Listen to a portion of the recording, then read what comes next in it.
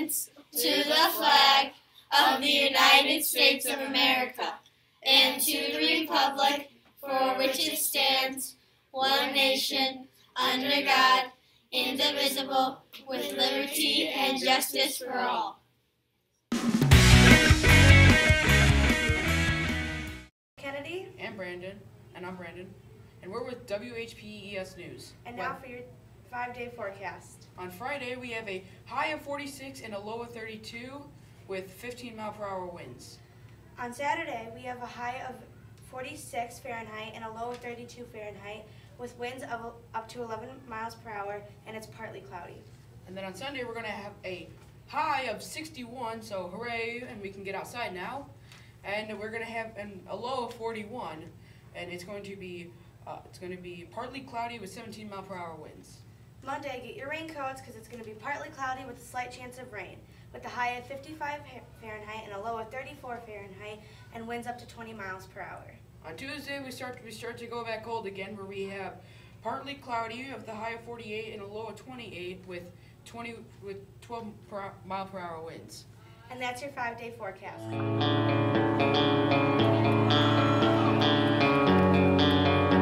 Hi, I'm Lizzie, and I'm here with Mr. Kupish here, and we're going to interview him about being the new 3rd grade teacher at Henry Puffer Elementary School.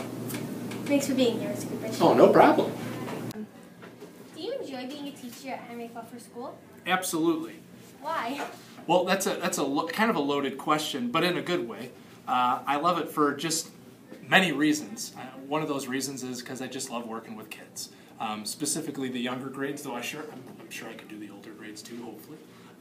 But just my mother's been a teacher, so is my father and my sister, a couple of my aunts and my cousins. So this is what I've been just really exposed to my whole life, and this is really all I know is teaching. I wasn't really pressured into doing this, but this is just something that I've always felt like this is what I'm meant to do.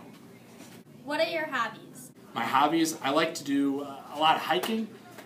Every summer I go to the Rocky Mountains, or I'll go to the Appalachian Mountains, which are in the east, and the Rocky Mountains are in the west. And I just do a lot of hiking and camping, a lot of outdoor activities. Do you prefer to be a summer camp counselor over a teacher? I prefer being a teacher. The summer camp job was great because that gave me a lot of experience to working with kids, seeing how, even if this was something I wanted to do too, that was a great job to just even see and get a feel if this is really what I want to do for the rest of my life. But the summer camp job has its place, that's for sure, and I truly enjoyed it. But teaching is, in my opinion, far better, for many reasons. What college did you attend?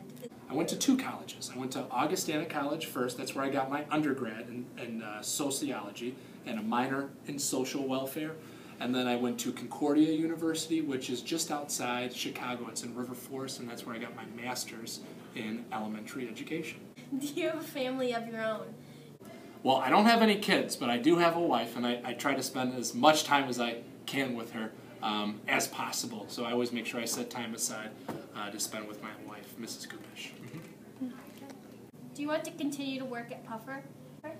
Absolutely. How long do you plan to work here?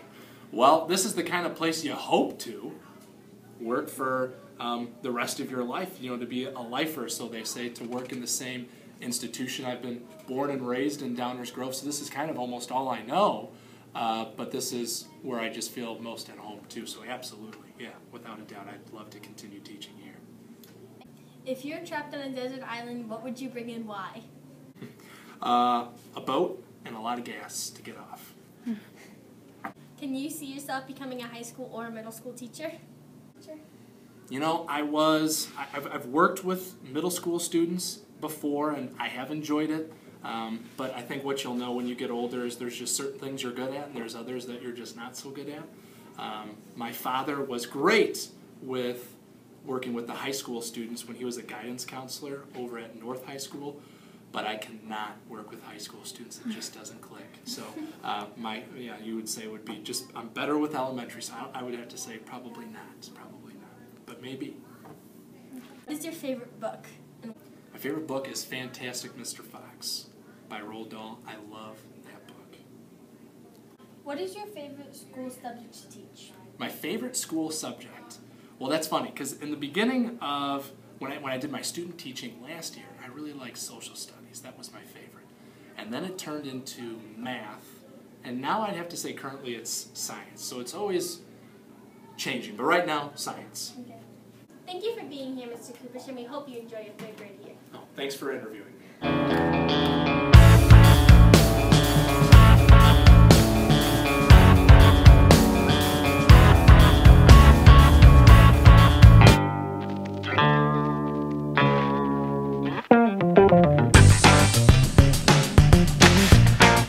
Excuse me, how about you? Can I ask you a question?